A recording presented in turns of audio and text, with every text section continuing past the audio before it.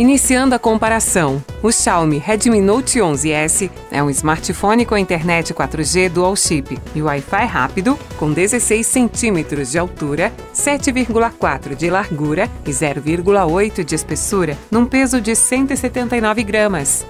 Por sua vez, o Samsung Galaxy A34 5G é um aparelho com internet 5G dual chip e Wi-Fi rápido, com 16,1 centímetros de altura, 7,8 de largura e 0,8 de espessura, num peso de 199 gramas. Na parte da frente, o Redmi Note 11S tem tela infinita de 6,4 polegadas Full HD Plus e câmera frontal de 16 megapixels.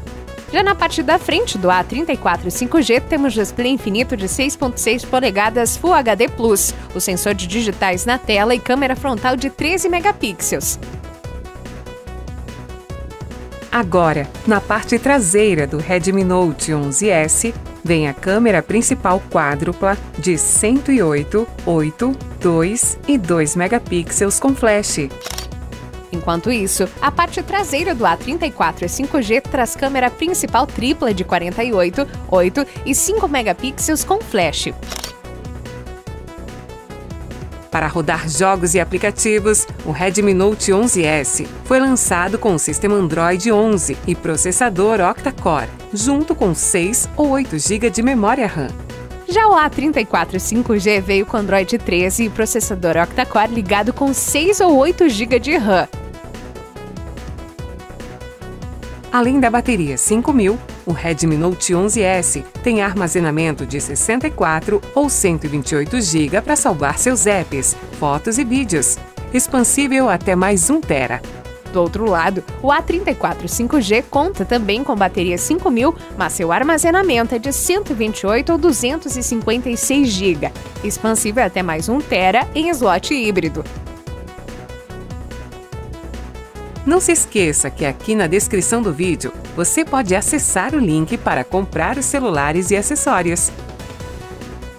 Antes dos preços, os destaques finais do Redmi Note 11S são o sensor de digitais na lateral do aparelho, os alto-falantes estéreo e as funções de controle remoto e desbloqueio por reconhecimento facial.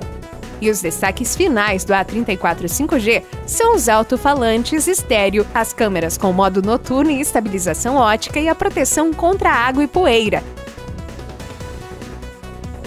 Atualmente, o Redmi Note 11S pode valer a pena na seguinte faixa de preço e, a princípio, traz tecnologia NFC para pagamentos e demais funções. Mas atenção, que algumas versões são vendidas sem NFC. Já o A34 5G pode ser uma boa nos seguintes preços. E ele também vem com tecnologia NFC.